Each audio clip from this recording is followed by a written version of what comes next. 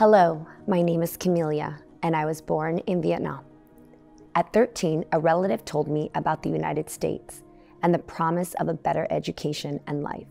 Filled with hope, my parents managed to save enough for a one-way ticket to the US.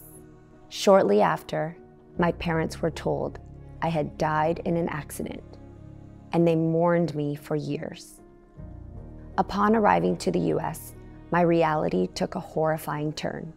Instead of going to school, I was trapped and silenced in an old house, and I was detained against my will, forced to work long hours, endure abuse, and to be controlled through drugs. My captors dressed me in costumes and outfits, only so that they could take pictures and videos for the internet. Men of all ages could click on my image and book appointments to exploit my innocence.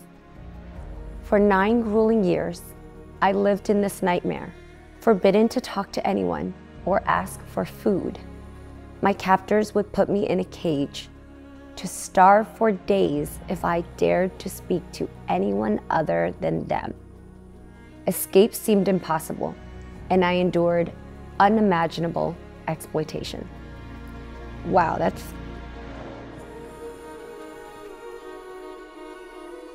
Oh.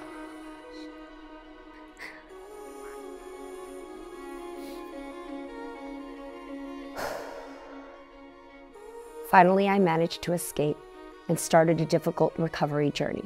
With the support of fellow survivors and compassionate people, I began rebuilding my life and reconnected with my family.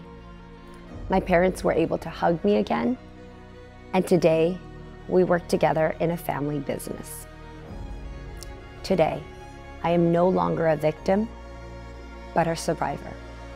Every day serves as a reminder of my freedom and resilience. I am Jeannie Mai, and I lend my voice today so that together we stand against human trafficking, stand with victims and survivors. Help today.